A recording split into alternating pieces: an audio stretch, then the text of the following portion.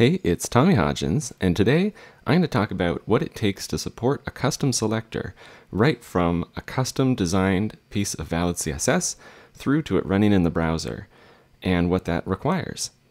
And for an example, I'm going to look at the CSS Selectors Level 4 draft, where there's a selector that I've wanted for a few years called has. Now what has does, or what it will do, is if an element has at least one other element matching the selector that you put in the has function, then it will match the original tag. So if there's an A tag that has an img tag as its direct descendant, then we could style that A tag somehow special.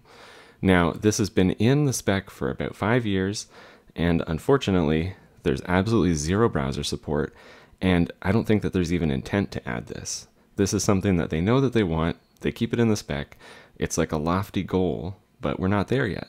So what can we do about it today? So if we were to write something like ul has li, in browsers today, they don't understand that, so they would just drop it. So we can't even write CSS that includes it and support it ourselves that way, but I don't think that we want to. I think what we want to do is find some way that we can either represent it in the browser, in the way that the browser understands that we can work with, or try to find some way that we can work with it that's very reliable and will work forever. And so what I propose is that we use the syntax for custom selectors. Now these are also not supported by the browser yet, but someday in the future this would be something that you could define a function for in JavaScript and support yourself. So looking ahead, we can use either this syntax, kind of using an attribute selector, but making sure that we put a double dash so that this doesn't accidentally collide. I don't think there is a has selector on any tag, but that would match a has selector, so we kind of namespace it ourselves with this custom double dash, and then put the other selector in here, but this is kind of gross. So let's do it the other way. And to do it the other way, like this, requires us to have some way to parse CSS. So this was the hardest part of the whole process of supporting your own custom CSS. So I took Tab Atkins parse-css project and I brought it up to ES6 and packaged it. It was as a common JS module, and I made it an ES module as well, and taught it how to stringify things. So not only could I parse the CSS, but I could also put it back into a string. So once I had that as a demonstration of what that could do, I built this tiny little pattern, process-css, which is a CSS preprocessor structure. You just give it a string of CSS to process, you give it a list of plugins, which are functions, and these functions return 3 types of things, and you can also give it data as input. So as it preprocesses, it can have access to different pieces of information.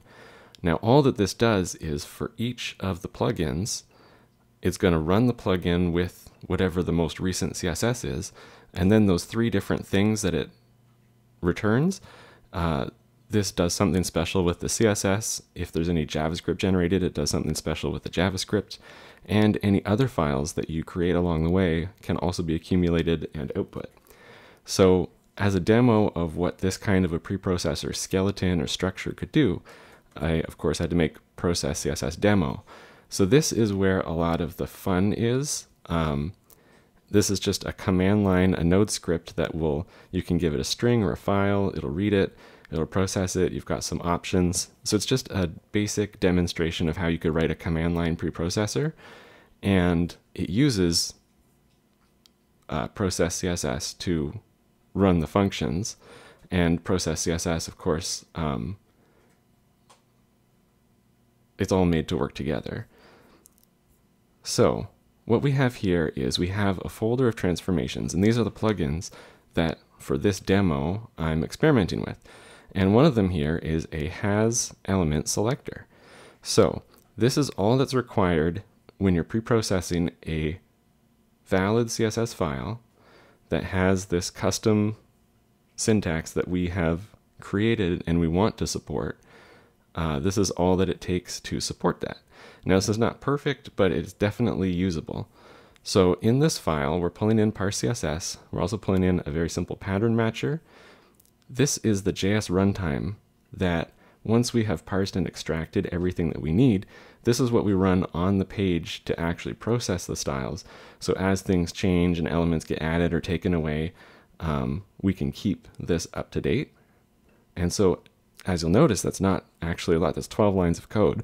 So on the runtime side of things, it's actually pretty simple. Now here, this is how we match it, extract it, and support it. So we parse all the CSS that's being passed in. We know that the pattern that we're looking for here is colon and then a function that has the name dash dash has. And we're looking for that in a rules selector. So if is a qualified rule that has a selector and there is at least one of these found, and we only support one, we output a copy of that runtime so that we can support that in the browser. And then to the output JavaScript, we write a function call to this function that gives it the selector and also gives it the thing inside the has function. And then we put the rest of the rule out there. Otherwise, if there's no has selector found, we just output the CSS. So to see this live, I have a copy of process-css-demo online. So if we had something like UL, you can see that this is getting translated. For a CSS only transformation, we can do click for CSS only. So you can see this is outputting exactly what we're putting in. Now, if we put has li, there's no CSS output because we are going to support this in JavaScript. So I'm going to click to view the JavaScript output, which is mostly what we want this tool for. So with just the UL, it's passing through this CSS, the same CSS that we'd see here, untouched. But if you ran this JavaScript, that CSS would end up on the page. If we do something like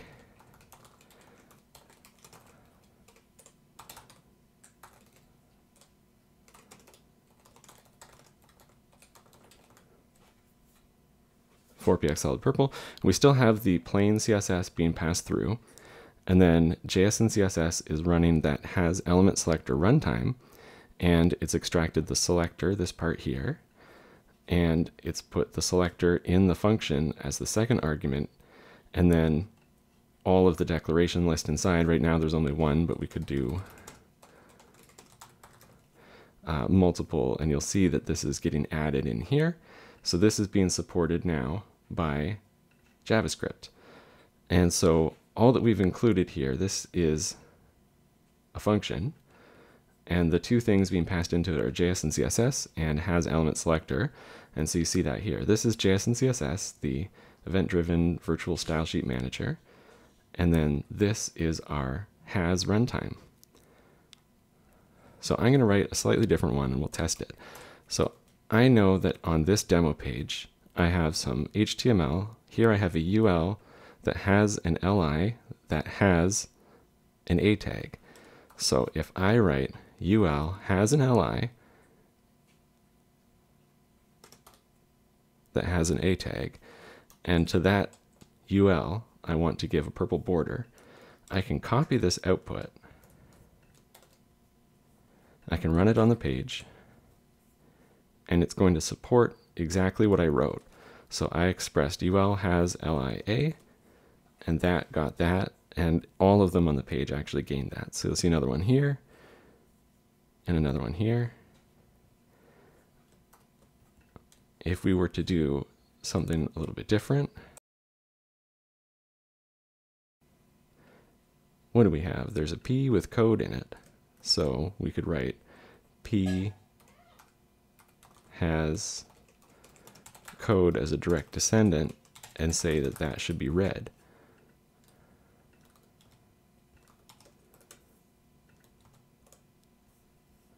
And none of the other P tags on the page, other than the ones that also contain the code, have turned red. So that's how we can support something that we see in a spec like has, and there's no implementation. This is just all that there is. So we don't want to try to write has and try to support it ourselves, because the semantics, the naming, or the functionality of what it does could change before it actually does get implemented in any browsers.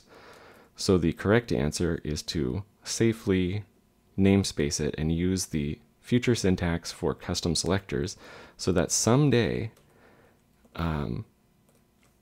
it may be that we can just use this CSS directly in the browser and it will be parsed, and then all that we'd need to do is register a function like this with the browser to let the browser know this is how has selector works, my custom dash dash has, and then that would continue to work forever, even in situations where a real has selector was implemented in the browser.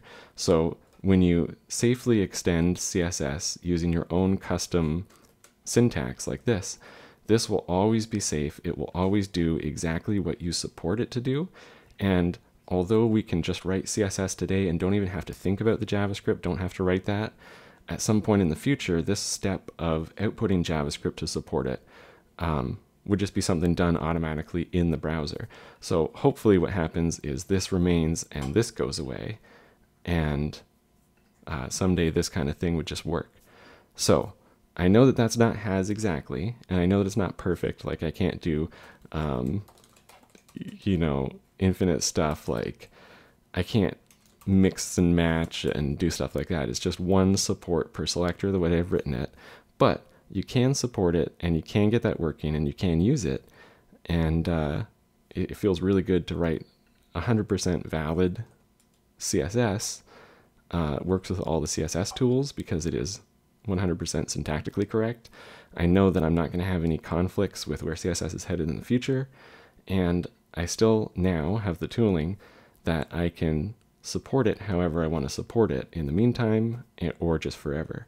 So hopefully that shows you one way that you can take an idea like a selector, right from a concept through to a runtime that you can be using in production. Thanks, and hope you have a great day.